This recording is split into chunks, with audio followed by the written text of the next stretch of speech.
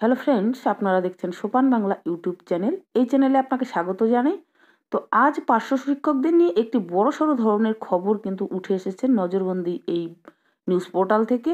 সেটি আপনাদের সামনে আমি বন্ধুরা তুলে ধরছি এবং সঙ্গে বলছি, এডুকেশনাল নিউজগুলো পেতে আমাদের এই চ্যানেলটিকে এখনও সাবস্ক্রাইব না করে থাকলে অবশ্যই সাবস্ক্রাইব করুন এবং পাশের বেল আইকনটি ক্লিক করুন নতুন নতুন আপডেটসগুলো পেতে।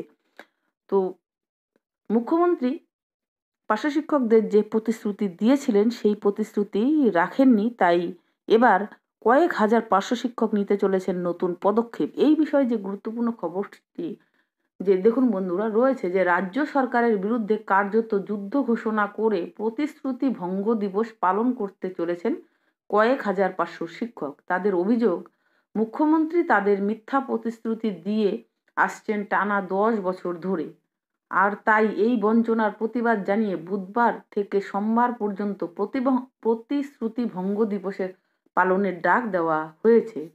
সরাসরি রাজ্যের মুখ্যমন্ত্রীর বিরুদ্ধে এই গুরুতর অভিযোগ তুলে পথে নামবার ডাক দিয়েছেন কয়েক হাজার পার্শ্ব শিক্ষক।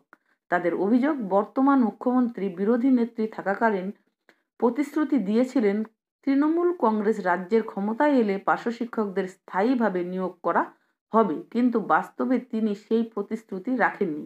এরই প্রতিবাদে প্রতিশ্রুতি ভঙ্গ দিবস পালনের ডাক দিয়েছেন কয়েক হাজার পার্শ্ব শিক্ষক। তো আজকের নতুন যে আপডেটটি উঠে এসেছে সেটি আপনাদের সামনে তুলে ধরলাম।